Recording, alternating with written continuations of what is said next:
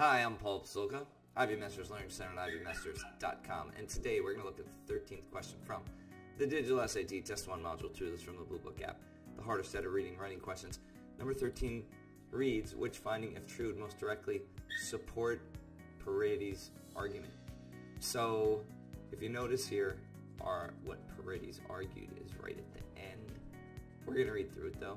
In 20th century, ethnographers made a concerted effort to collect Mexican-American folklore, but they did not always agree about the folklore's origin. Scholars such as Aurelio Espinosa claim that Mexican-American folklore derived largely from the folklore of Spain, which ruled Mexico and what is now southwestern United States from the 16th to early 19th centuries.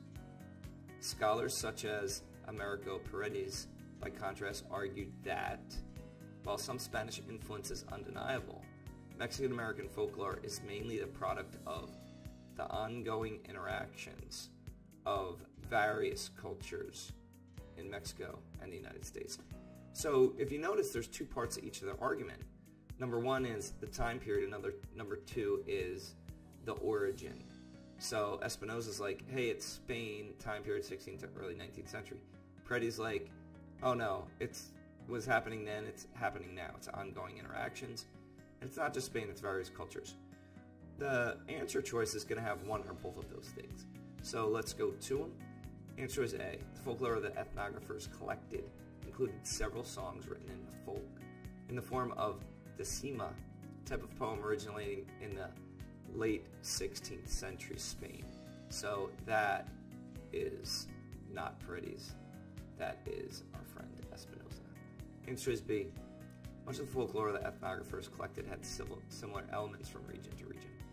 Now you might be thinking, oh, that's a decent answer. And if you're thinking that, leave that there. From region to region, maybe you're thinking region to region would be like various cultures.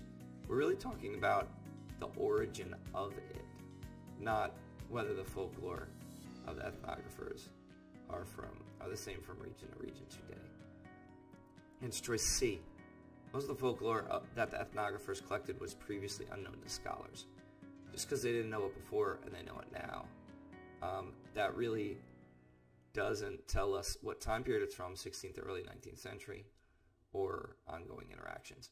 Answer is D.